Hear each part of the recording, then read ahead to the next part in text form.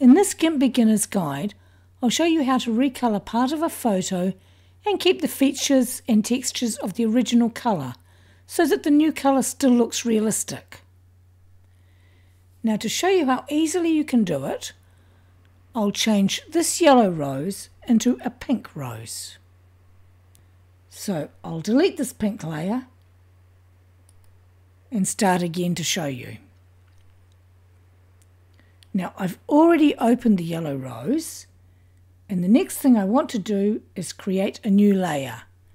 And to do that, I'm just going to click on the Create a New Layer button, which is at the bottom of the layer panel. I'll rename it Pink.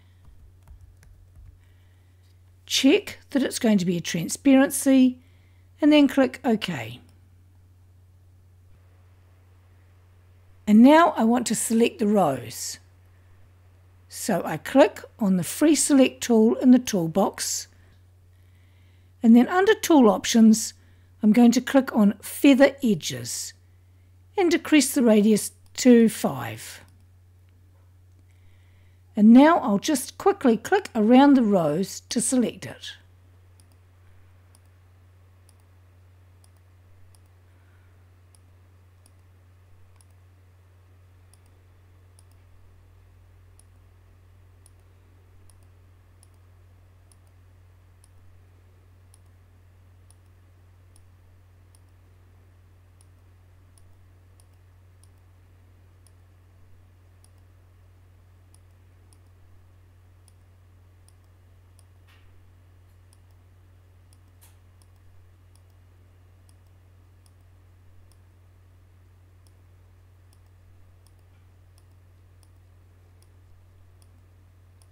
Now, to complete the selection, I simply re-click in my very first click point, and that starts the marching ants, which shows me that the selected area is now active. Now, to fill it, I'm going to click on the Bucket Fill tool in the toolbox, and under Tool Options I click on Fill Whole Selection.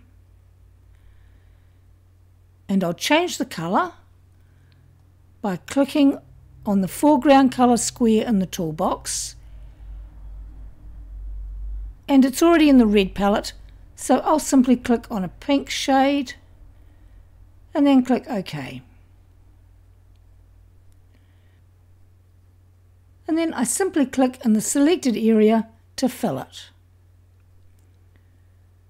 And now I want to stop the marching ants and deselect the area, so I click on Select in the menu bar and come down and click on None.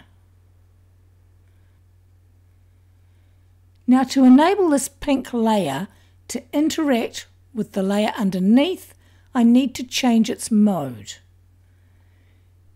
So I go to the layer panel, and along the top of it there is the word Mode.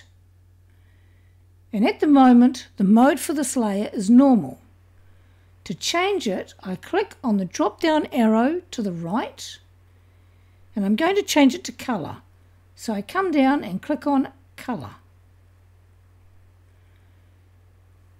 And the textures and features of the original colour rose are now showing through in the pink layer. But if you've got any problems or suggestions, please leave a comment.